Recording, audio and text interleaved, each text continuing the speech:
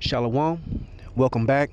First and foremost, I want to give all glory, praises, and honors to Yahweh, Bahashem Yahweh Shai. I want to give double honors to the elders and apostles of Great Millstone, and salutations to you brothers out there doing this work in sincerity and in truth.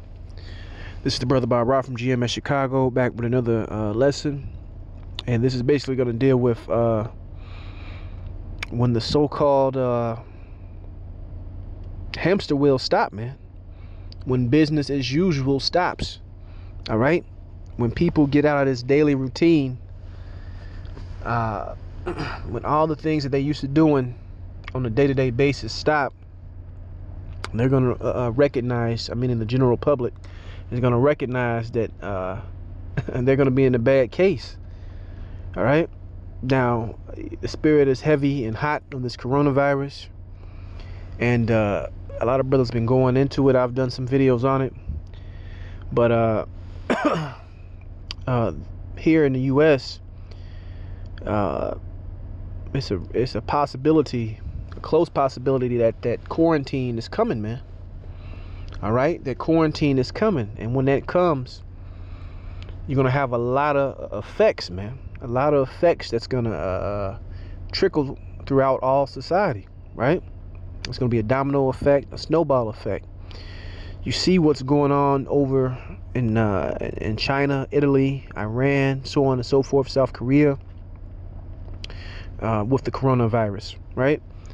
Now, the things that's happening over there, the quarantines, the people staying off the street, the businesses being shut down, is going to have a major effect throughout the entire world, and especially here in the United States, because this is a consumer economy and we import a lot of goods. All right, we import a lot of goods. So what I'm saying is that prices are gonna rise because goods aren't coming in. Shelves are gonna go empty because things are not being replenished. So there's a lot of things coming down the pike that people is going to have to face this sobering reality, man, that the party is coming to an end. Call Yahweh Shai about that. The party is coming to an end, right? So I just want to touch on some scriptures to let you know that brothers, first and foremost, be spiritually prepared, all right, mentally, about what's coming. The day will come where you get up and you work your job, you come home, you upload videos, you do this, you do that. All these things might change, all right, in an instant, all right? It could get real rough out here. So I want brothers to mentally prepare themselves spiritually. You should always be praying, all right, focusing in on the word, the prophecies, what's coming next, hoping that Yahweh Shai covers you, all right, so on and so forth. But if you have the ability, now I'm gonna throw in my spiritual 2 cents on prepping, all right, which let me put this out here first and foremost. Prepping is not going to save you, all right? Prepping is not going to deliver you, and you're not going to get salvation through prepping, all right? And the man or the people that's listening to this video, you should know that first and foremost. But if you have the ability to have extra goods, all right, in your house, do that. Do so, because you never know. You might be able to help another brother by doing so. You have to be prudent and use wisdom in these times, man. When you read through the scriptures and read about our forefathers, man, these were men of wisdom, men that were prudent, men that the Spirit was dealing with, all right? So no, prepping is not going to deliver you, give you salvation, but depending on how far Edom takes this crisis with the coronavirus, whether it's a couple months or a year or so on, or this could be the final nail in the coffin, and all bets are off, because it all depends, it all varies, because we still have other prophecies to fulfill. It's not gonna hurt to have a little extra, man.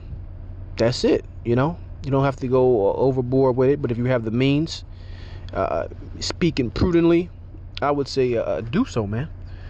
But to back that up, let me go into a story in the book of Genesis, right? This is the book of Genesis, chapter 41, verse 29. It says, "Behold, there come 7 years of great plenty throughout all the land of Egypt, and there shall arise after them 7 years of famine, and all the plenty shall be forgotten in the land of Egypt, and the famine shall consume the land." Right? So here in America, people can't fathom seeing the supply chains break down, seeing empty shelves in the supermarket, can't fathom not having their usual 9 to 5, or they're used to a certain level of living, accustomed to a certain level of living, right? But we who have that spiritual foresight, being hopeful man of the Lord, we see things coming, man. We have that foresight. So, like I said, first and foremost, you should be preparing spiritually. And if you do have the means, all right, to grab this or grab that, it don't even have to be for yourself. It could be for a family that you got at the house, all right? You never know if you're gonna be able to use it or not. But if you have, like I said, the means, be prudent about these things. It says, verse 31, and plenty shall not be known in the land by reason of that famine following, for it shall be very grievous. And for that the dream was doubled unto Pharaoh twice. It is because the thing is established by the power, and the power will shortly bring it to pass. Now therefore let Pharaoh look out a man discreet and wise, and set him over the land of Egypt. Let Pharaoh do this, and let him appoint officers over the land, and take up the 5th part of the land of Egypt in the 7 plenty of years.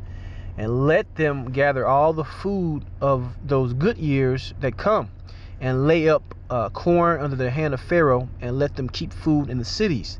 And that food shall be for store to the land against the 7 years of famine. So even in this story, right, Joseph broke down the dream, so on and so forth, and through the spirit and glory of the Yahweh Shem Yahushai, he was able to direct Pharaoh what he needed to do, right? So like I said, man, it's gonna come a time, and brothers was talking about this earlier today, man, when internet phone service, hell, you're not gonna be able to Google everything. So start training your mind now, or getting in that spirit now of being able to go out here and be and survive, man.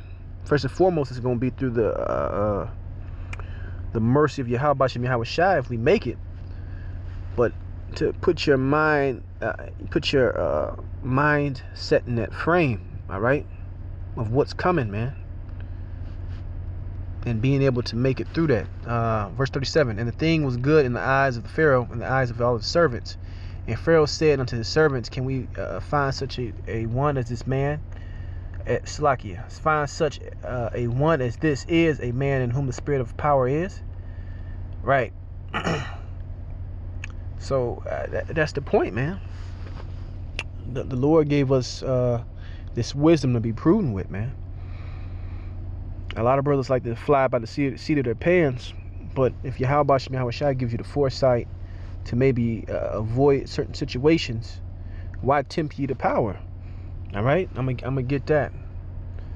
I don't want to make this too long, but I just want to brothers to realize, man, when this hamster wheel stops, when business as usual stops, man, you got to have that spiritual mindset, okay, in all aspects. Let's get this right here. Proverbs 22:3, it says, a prudent man foreseeth the evil and hideth himself, but the simple pass on and are punished, right? So like I said, first and foremost, you're preparing yourself spiritually. Because I got another scripture, I'm going to just quote it. Wisdom and knowledge shall be the stability of thy times, man. Knowing what to expect and what to do, man. Knowing that this is the Lord's will. All right? And to prepare first yourself mentally, and if you have let's say the ability, secondly, to prepare yourself in other ways. All right, like I said, that's just being smart, that's being prudent. That's not going out here teaching and preaching that, oh, you're gonna get saved by doing those things, but those things can come in use in the times that are coming. If you understand me out there. Let's keep going. Let's get this right here.